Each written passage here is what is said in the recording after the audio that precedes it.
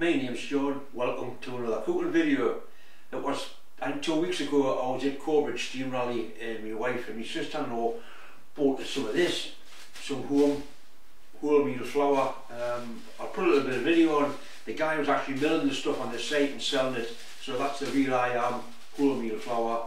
And she says, why don't you do a video about making some bread?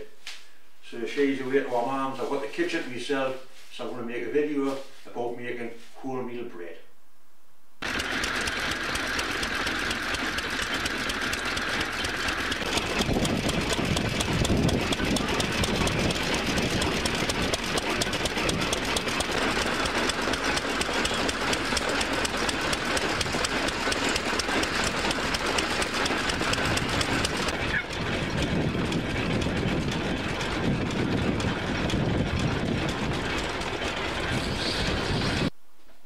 The recipe is dead simple. You need some wholemeal flour, some sugar, some salt, some tepid water, and I've got some fresh yeast. The first thing you need to do is weigh out 1 kilogram of flour.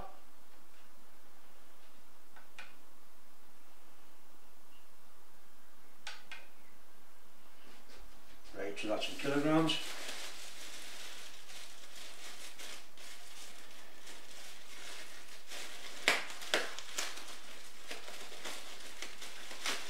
Actually double bag this. I've got a bag I can put it in to keep it nice and dry. Right.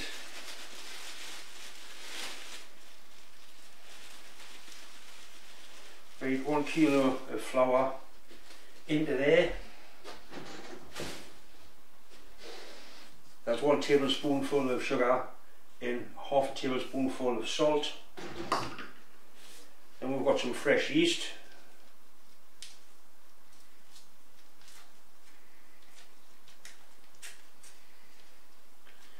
£30 grams of fresh yeast, that goes in. You could use modern dried yeast, I suppose. This gets mixed together just to break it all up.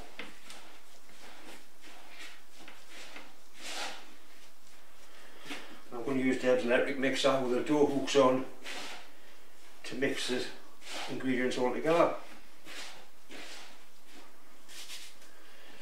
I've got some tepid water here. In with the tepid water.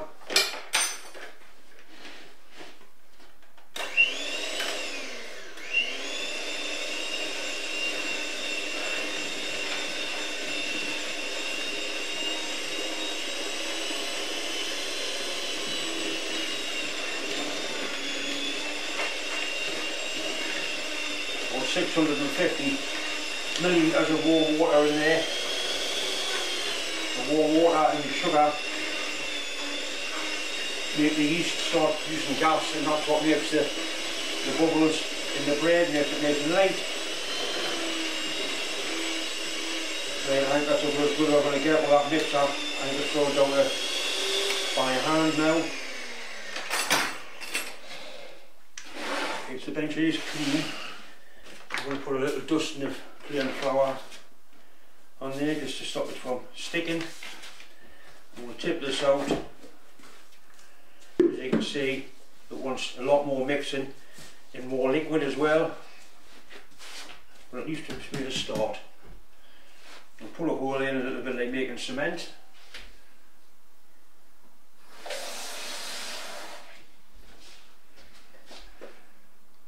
I'm pleased the wife's not here. She wouldn't be impressed at all.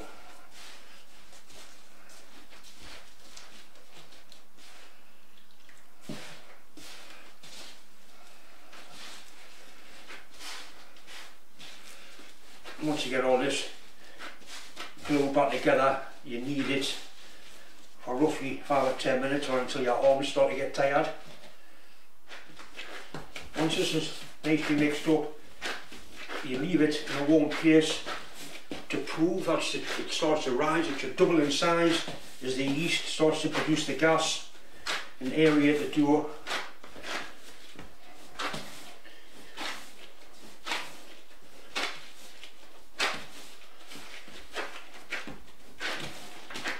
Right, that looks a little bit like the tail in the picture. So a little bit of flour on there. Back into the mixing bowl. And we'll cover this up. Either cling film or a dry tea towel. Be a tea towel for me, I'm not allowed to use cling film. Right, we'll cover that up, leave it standing for half an hour and it should double in size.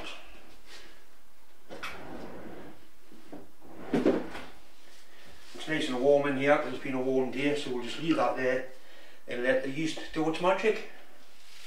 Right, the dough has been standing for half an hour in a warm kitchen and you can see it's more than double in size. That's incredible, that.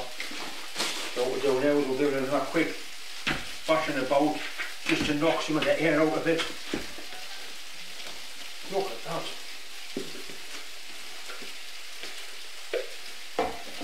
And then we'll make it whatever shape we're going to have, and then we'll leave it again for another half an hour for its second proving, and then that's it, basically ready to go into the oven. We've knocked the air out, knocked it back down to some sensible size, and we're going to make buns out of it, so we need sort of tennis ball size bits, I suppose.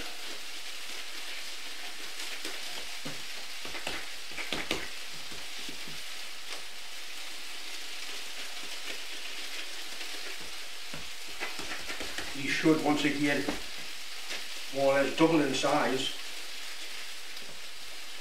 Right.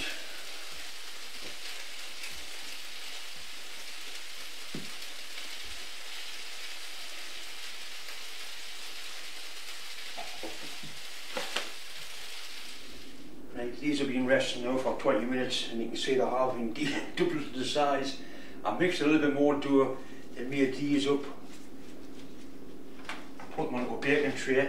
I think I'm going to need a bigger oven here, to tell you the truth. So that's them two there. We'll cook some of the buns but I won't get them all in. We'll cook that one because that was the one for me.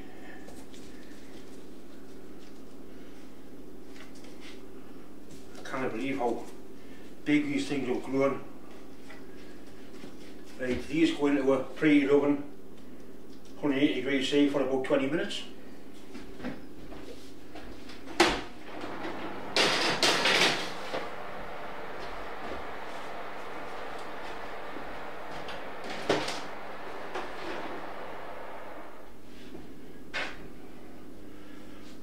I've also put some into a tin, like a bread tin, so hopefully that should make a nice loaf.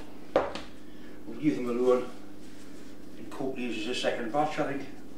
Okay, the buns have had roughly 25 minutes in there now, and I reckon they're cooked.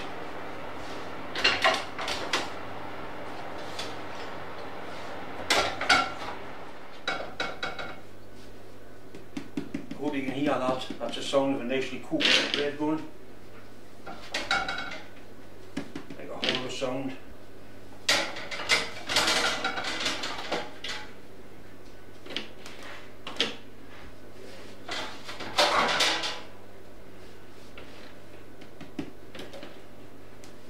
Being as what them two are mine, I want to put a little bit of butter on them.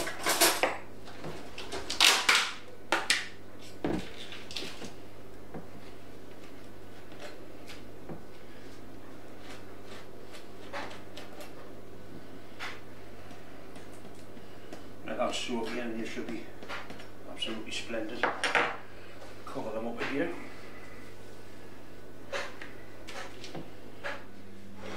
Right, now the moment of truth. In the garage I often use my dad's hand drill. This is actually my dad's bread knife. Right, so cut into it. The smell is unbelievable.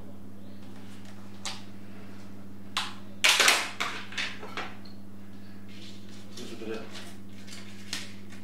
of butter. And your remains to say. Thanks for watching. Thanks for subscribing. And bon appetit, bonny lad.